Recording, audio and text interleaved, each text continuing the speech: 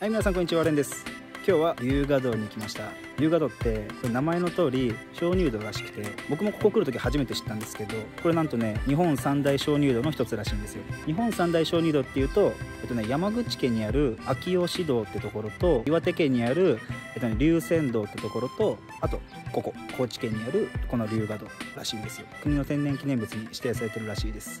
あとは沖縄まで行く最中に山口県を通るから秋吉洞ってとこは見れるかなと思います。とりあえずこの2個今回の旅で制覇していきたいと思います。じゃあまず龍河洞行ってきます。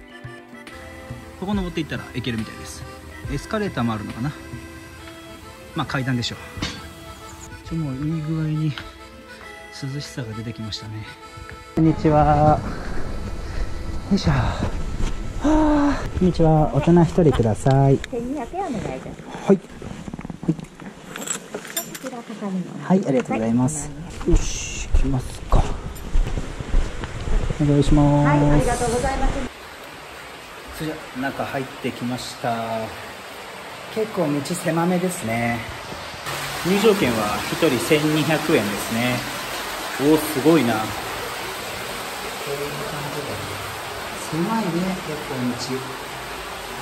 道。なんかこういうところとは別でまたね、冒険コースみたいな感じがあるらしくて、なんか予約が必要らしいんだけど、なんかヘッドライトとかちゃんとした靴とかヘルメットとか借りて入るらしいんだけど、ただ今回は僕は予約してないから来れんかったけど、また次来る機会やったらちょっと冒険コースやってみたいと思います。こういう感じだ。おお、結構狭いね。頭ぶつかるとこたくさんだわ。狭いね。うわ、綺麗だね。石化殿、サンゴなんだ。サンゴが天井と壁一面に広がり、光を反射し、まるで石の花が咲き乱れるように見える。なるほどね。全部サンゴなんだ。すごいね。鍾乳洞、先人の間。洞窟内でここが最も天井が高いんだって。30メートルだって。あそこだね。たっけー。いや、最初に見つけた人本当にすごいよね。いや、結構ね、洞窟とか鍾乳洞とかって結構好きなんですよね。ただ閉所恐怖症だから、こういう大きなとこじゃないとちょっと難しくて、なんかラオスに行った時にすっごい狭い洞窟通ったんですよ。もう観光客も全然来ないようなところにひっそりとある洞窟があって、そこ入ったらね、もう歩幅前進でしか進めないような道だったんですよ。もうそれが怖すぎて、立とうと思ってこうやって力グッて入れたらここに壁があるから、歩幅前進で背中のリュックが引っかかる感じだから、このぐらい広かったらすっごい好き。神秘的じゃないですか。すごいよね、こういうとこ。ツルツルだね。あら、現在地まだ半分以上あるね。楽しんだな。頭上注意。あ、低いとこってことね。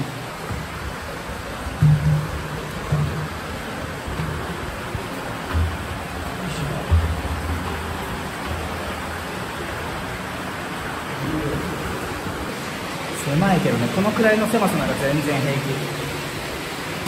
滝だ。い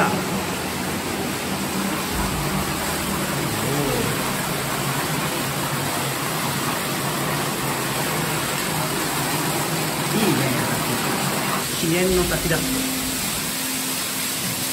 ちゃめちゃ神秘的。ディズニーランド来てるみたいだよ。あ、これ高さ11メートルもあるんだって。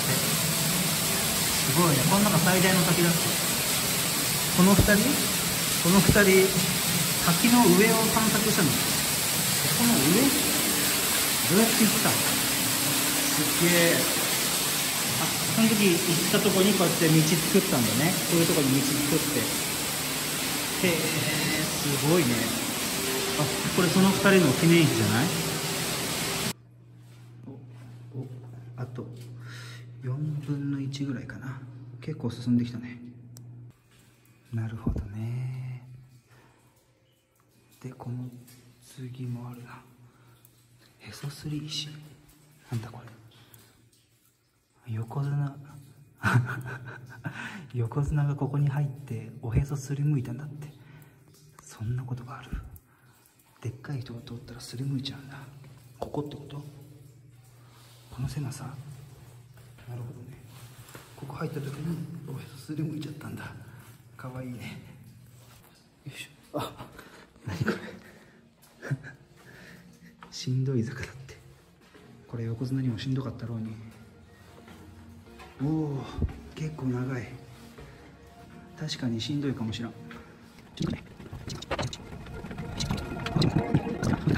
よいしょ。あ、まさかの休憩所ある。扇風機まである。よし、続き行こう。マリア様。あれだ。あの2つ、マリア様とお釈迦様。本当？いやー、俺にはラピュタに出てくる巨人な兵に見えるな。左のマリア様。いろんな見方があるんだね。次。これは龍河洞、世界に誇る宝物だって。化石のように鍾乳洞と一体化してるんだって。ほう。いや待って、そう言われてみたらなんか神秘的に見えるかも。壺だね。プロジェクションマッピングだって。何が起こるんだ。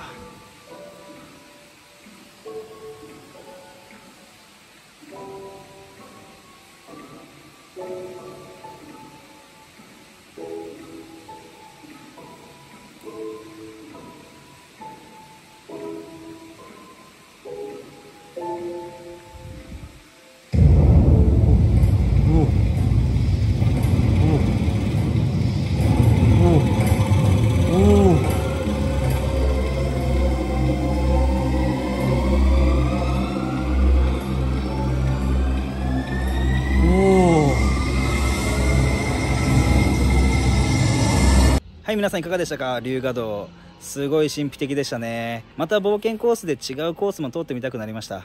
で、最後のプロジェクションマッピングめちゃくちゃ良かったですね。皆さんまだ最後まで見れてないですよね。見たかったら自分で来てください。最後まで動画見てくれてありがとうございます。気になったらチャンネル登録よろしくお願いします。おいじゃあまた。普通にヘビいるけど